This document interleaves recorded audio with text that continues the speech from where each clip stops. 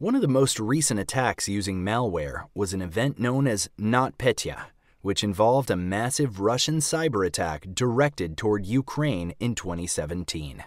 This attack was targeted at an accounting software firm called Medoc, which is used all over Ukraine and other parts of the world. When the initial attack started, it was thought to be regular ransomware because the clients that were locked out of their computers were given a message that read, "You must pay $300 in Bitcoin in order to decrypt your files." Cyber analysts found that the ransomware was similar to a type of malware called Petya, which was released in 2016. It was later determined, however, that this new ransomware was a hybrid of Petya and another type of computer worm that was much more dangerous. Once this was discovered, this is what led to the attack being called NotPetya. It was quickly determined that NotPetya was much more dangerous than regular ransomware, and that this was a targeted cyber warfare attack on Ukraine. The ransomware used in NotPetya was simply a carrier for a much more dangerous form of crypto malware, which would spread to any computer on a network and permanently cut off access. If a victim were to actually pay the $300, nothing would actually happen. NotPetya completely shut down Ukraine since just a large number of the businesses used Medoc, so they were also exposed. This included electric companies, credit card processors, banks, public transportation, and much more. To make matters worse, the NotPetya malware spread outside of Ukraine and into other parts of the world, including right back into Russia.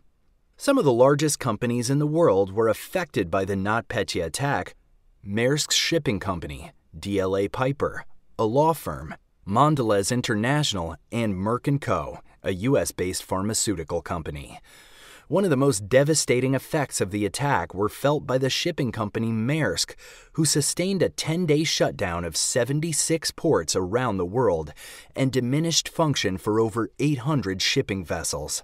This caused dozens of multi-kilometer lines of trucks who couldn't get through the front gate of various ports.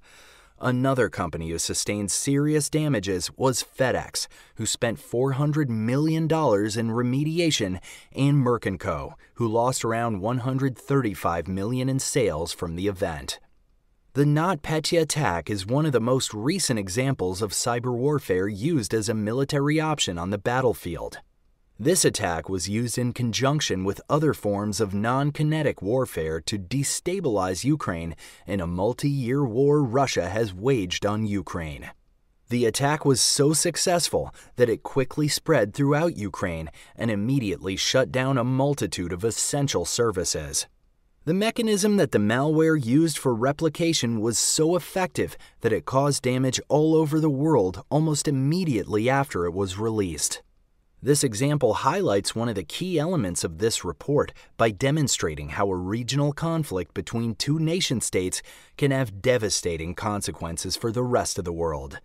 The increased dependence on technology and the interconnectedness of global services creates a never-before-seen vulnerability for completely unrelated third-party organizations, governments, and individuals.